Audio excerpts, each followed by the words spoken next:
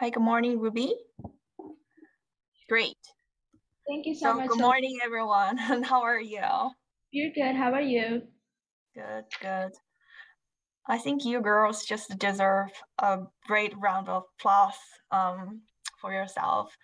I've been with you like this morning and then hearing all these speeches coming from other females working in different industry is quite inspiring for myself.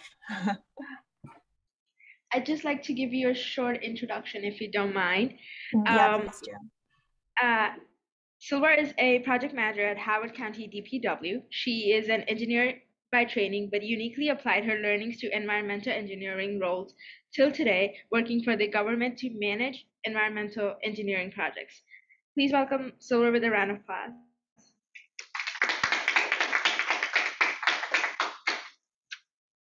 Okay.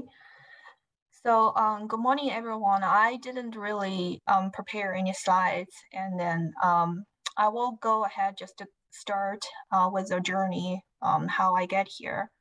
So I started in China all the way to college, and then I graduated one of the good college in China for environment engineering major for my under. And I came here to study in Hopkins for my master. Afterwards, I decided to stay and then got a consulting company that want to hire me as an entry level engineer. Worked there for a couple of years, and then I started to be a consultant embedded and part of the government to be the consultant working on site. And then starting 2015, I became a project manager, helping the utility design division under the Department of DPW, Department of Public Works, and in their engineering department. So I've been project manager for about 10 years right now.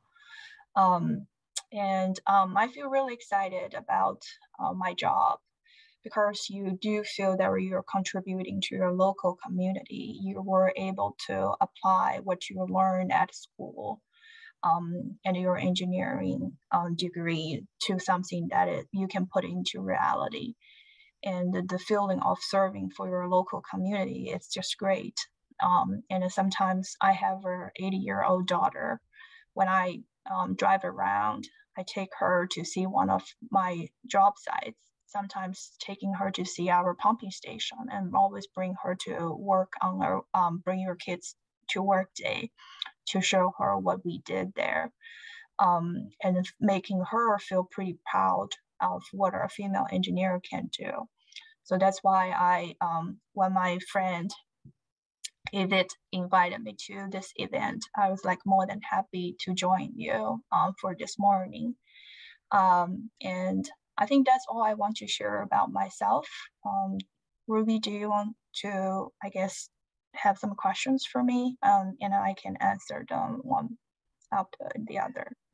Absolutely. Saloni is the one who we asked questions. Hi, I'm Saloni. I just had a few questions.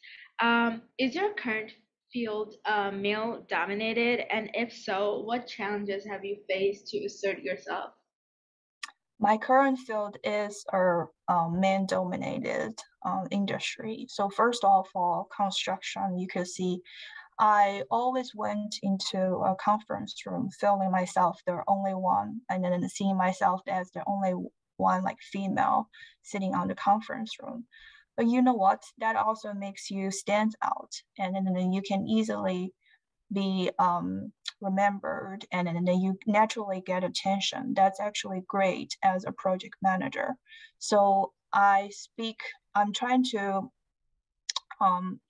make every of my project go as smooth as possible by managing the scope, the timeline, and the cost. So as a female engineer, I think the leadership skills, you almost got it. I mean, there is no, I would say a pressure. And then when you first go into this field, and you might be challenged only because they think that you cannot do the work yourself.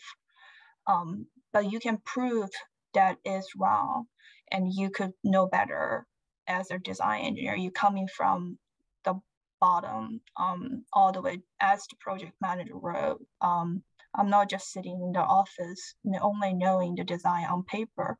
I always go to attend site meetings and spend time with the field crew to talk to them, and then really knowing and understanding the problem they're faced with on their daily life. And then they would show me how to do a repair clamp. They would show me how to pour the concrete. And you do understand the difficulties they were going through. And when you're putting schedule together, you make it more to the truth because you know what's going on, and you consider the factor in with different environmental factors. And that was also pretty critical. And as a female, I think you were naturally talented with connecting to people. And you are not working alone. You are very good at working in a team environment. That all contributes to your success of the career. Thank you so much, Silver. My next question would be, what advice would you give to girls who want to pursue their passion but don't know how to? Okay, so I have a story I want to share. So I have been mentoring in the Women in Engineering event for the public school. My coworker got me there as we both are project managers working for Howard County. And the event is well attended. It usually have around like 300 female students from the local high schools. And then it's an engineering forum, and then they invite people from the industry of engineering, science, and then we go through some small science projects together. It's very hands-on. And then at the beginning of that event, there is always a icebreaker event. It's their kind of their career mentor mentee talk. And then we are having some networking time with the girls coming from high school. And there was one girl I saw, and then she looked at me a couple times, and then I could feel that she has a passion, that she wants to talk. But I literally didn't kind of walk to her. I was waiting for her to kind of walk to me. And the first question she asked is, how do you feel become like a female engineer? Because she has the passion and she wants to go into this field. And then I think her family was discouraging her from doing so.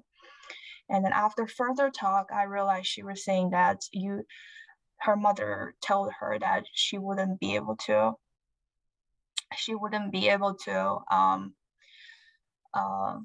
do well in the industry because she wasn't going to get any family support. Nobody of her family kind of encourages her to study engineering. They would want her to go to a community college and get married. And then as a female, they think it's more important to get a family before you pursue your career. So I was almost shocked by hearing that it's the modern times and there are still girls getting so influenced by their family member. And then when we went to the hands-on experiment, and we went to the hands-on activity on building a car with just rubber band and then sticks and pre-made parts. And then she became very excited. I could see that she do have a passion for that.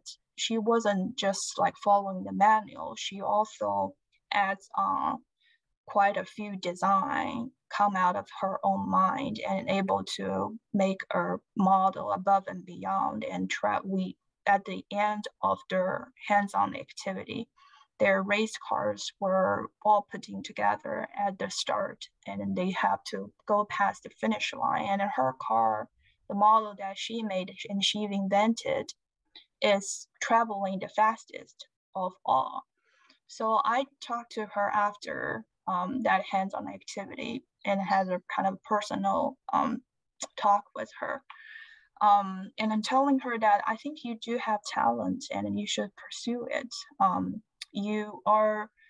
You will be doing very good if you go to engineering school, especially like at the high school time. It's critical when you are about to put your college applications. And I tell her you need to talk to the counselors at your school for your career choice. And then, I mean, now even my 8-year girl, if I tell her this dress doesn't look good on you, pick another one, she'll come back and telling me, no, mom, I think I'm confident I will look good in this dress. And then just try not to be influenced. If you really find the passion, follow your heart. So I think that's what's the story I want to share. Hi, Ruby. Oh, sorry. You can continue on. Sorry to interrupt. Oh, I think I'm done with the question. Okay. Thank you so much, Silver, for sharing your experience. It was really nice listening to you and hearing about your advice. That is something I personally will keep in mind as I am going to be going to college. Thank you so much for your time. Oh, you're very welcome. Nice meeting you all. Thank you.